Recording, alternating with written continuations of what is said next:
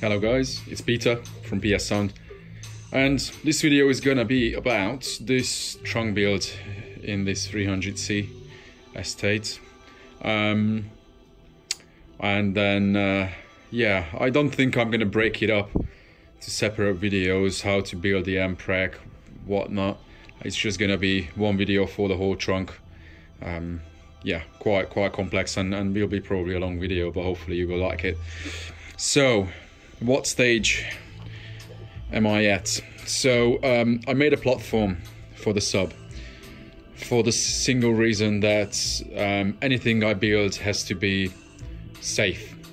Not just, you know, the fact that you have to build something to fulfill the requirements of the competition rules, but you know, common sense, it has to be safe. The previous installer put an M-Preg in that was sliding in the car and had the sub box right on the top, which was just sitting there by gravity, and you don't even want to imagine what happens in a accident.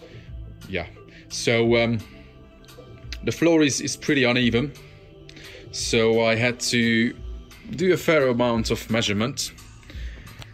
In the back, that panel is raised with a single layer, but here at the front you can see it's raised with 3 layers of 3 or 3/4 of an inch MDF. At the back there are 2 bolts, one there, M5 bolts going into rib nuts which were fitted in the chassis. And then at the front it was pretty easy because there's a lip here going in a good 1.5 inch, and then I could just use a long bolt going through that and bolt it from underneath. So there are 4 M6 bolts securing this plate in place. So this is gonna be, you know, the foundation for anything I build on the top of it, well, the sub box, and then the sub box can be bolted onto this, which will be fairly easy. You will be able to get through the speaker mounting or anything inside of the box. Just bolt the box down and it's not gonna go anywhere. So yeah, this is where it starts. Then I'll update you on the box construction. So this is the main structure of the sub box. It looks pretty small, especially when you place these 2 subs on the top like that. I shared a picture of this setup in this current state on forums. I wanted to see what people say, you know, whether we have magnets inside of the box or outside. Space is not necessarily a concern because these subs are pretty rare in the way that they require a very small sealed space and they can drop stupidly low. I couldn't even really compare these subs to anything on the current market. There are not many that are capable to do anything like what these subs do. So it's a big shame that they discontinued these, Jesus, like what, probably like 20 years ago. So yeah, if you have one of these, then I would advise, you know, not to sell it. Keep it for the future and make sure that, you know, it's kept and stored properly. So so that's the main structure of the box now. You can see the bracing inside, and from that point of view it's a bit of a shame when I place the subs the other way around, then you can't see much of that bracing. There's going to be perspex right in front of it with artwork on it, but you will still be able to see what's inside of the box. Yes, now you can't see the cones, the classic PG cones which have LEDs in them, but if I keep the subs facing up like these, then I could place a mirror to the bottom of the box, so when you stand here you can see the cones from the mirror moving, and you can also see the magnets like that with lights placed in the right places to show certain things like the spider of the sub, because we tried lights washing from here, then you can see the second layer of the spider as well, because this sub has 2 sets of spiders, as you see. Proper bonkers. It's a dual core sub with an extra terminal for the lights on the cone. Yeah, it looks a bit tight because the owner wanted to have enough space behind the box so he can put in his cases and other things, which was a big mistake with the previous install that I've mentioned a few times. And yeah, we can't come any further than that, but that kind of limits everything, because the higher you wanted the baffle, the less depth you would have, and then you don't have enough for mounting the sub. So we had to go down till the point where we could have enough depth for the sub, and that's about it. And to be fair, once I modeled it, it was just enough, because now we have this way, if the magnets are out, we have 1.5 cubic foot for each sub, so 3 cubic foot combined, and if the magnets are in, then we have 2.6, which are, well, that box size is still enough for these subs in sealed. They require really small box. They are even happy in just a single cubic foot each, but then yeah, they have more power handling, and the F3 rises a bit, but I think they would still play the low notes pretty well.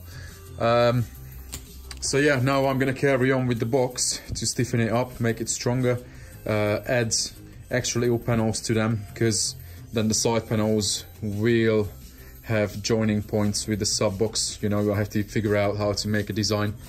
That side will be for an extra battery and the monoblock for the subs, and then this side will be for another 2 amps processor, power distribution, and so on. So yeah, let's crack on with these. So where are we at? Yeah, after a weekend and a few days, this is where the setup is now. So I thought to take another video to explain a couple of things to you. So this is just the sort of first piece to the side panel. It's bolted on 2 points over there, and there's going to be a board point inside here to the battery panel. Once that's done, that's going to determine the distance, and then I have to copy that the same way to this side to make it symmetric. Amp rack. We had to have access to the spare wheel, so it was crucial to mount the whole rack properly, safely, and then still having a really easy access to the spare wheel.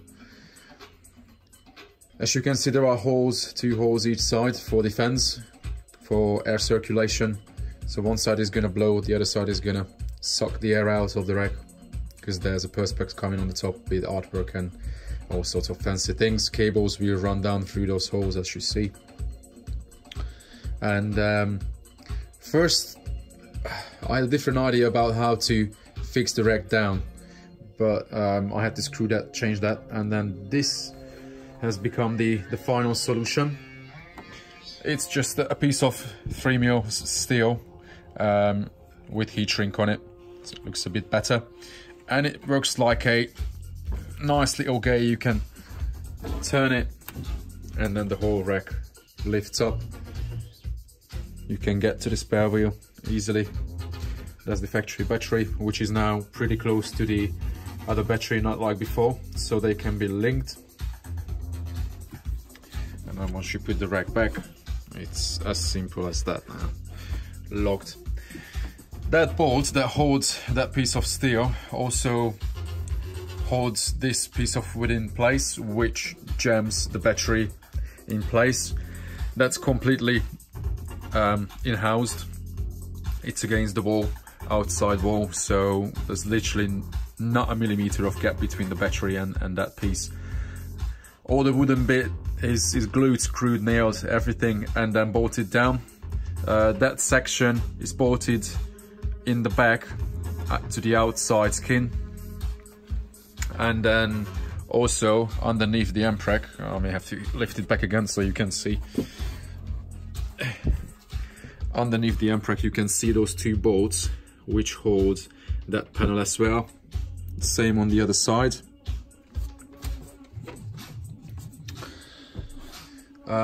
So then both sides are bolted at 3 points, and then all the panels will be kinda interlocking to each other. But fundamentally, as you could see, that base plate that I made for the subs, that's pretty much the motherboard for everything in the boot. That gives you the center, that gives you the main fixing point. The sub box is bolted down to that with 4 bolts, and then all the trim panels are going to be bolted to the sub box. So now I have to finish these pieces first. On this side there's not going to be access to the amp and the DSP, well, a direct access. You would have to take the panels out to get to them, but on this side we have to make sure that you can easily get to the fuses, those 2 fused distribution blocks. It would have been nice to have the matching ones, but they were supplied by the client, and actually that Phoenix Gold wasn't used before, but he had it, and I'm like, you know what, that's a beautiful piece. And just like the subs, that brand is very close to his heart, so let's put it in. 2 more LED controllers over there with the earth block. So yeah, we have to have access to those in a really short time according to the rules. So I'm gonna make like a window frame, so that panel, because there's gonna be a perspex each side behind this cutout, then that will be able to come out easily, and then you can get to the fuses. So yeah, this is where it is now. Then I crack on with the panels, and then once I'm at a stage with all the panels that it's pretty much looking finished, then yeah, there's another update.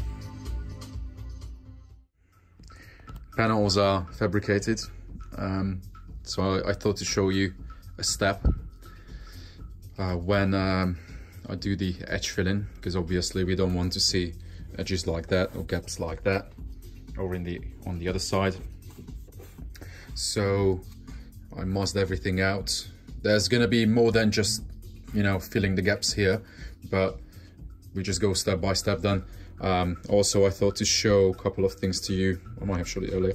The mounting for this panel. So there's 1 bolt down there, M4 bolts into threaded inserts, and 2 over there.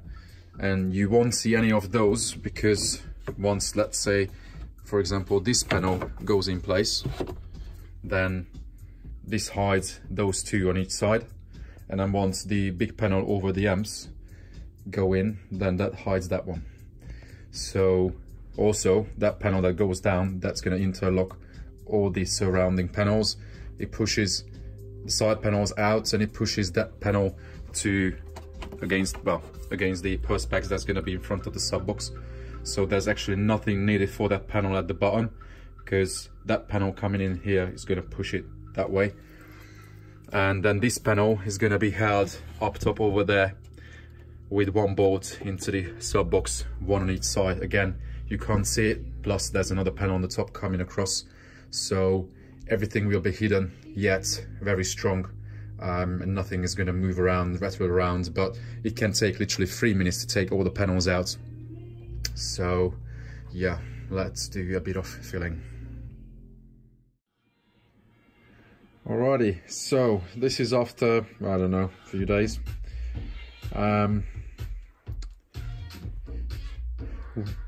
Let's say 70% of the wiring is done. Still the fan circuits and the LED lights coming tomorrow. Ooh, I'm getting a bit tired, I think. But I thought to show you this stage, because this might be the last shot from this video, because the next video, what you will see, will probably be the final finished product. So what do we have here right now? We've got the AS 300.2 running the mid bass, which is quite an overkill. Then we have the 100.4 running the mids and the highs, a 3K monoblock from Gladen running those 2 beasts. Those wires that you can see there, those are just temporary for now. I just wanted to wire them in so you can see the lights. from the black perspex from the box, so it's going to be a feature. When the subs will move, you will see the lights moving from that mirror. So even if now we have the subs inverted, we can still see the cones, which is something that I wanted to achieve. The box inside is formed all around. It doesn't necessarily add much to the sound, but it's gonna look cool for sure.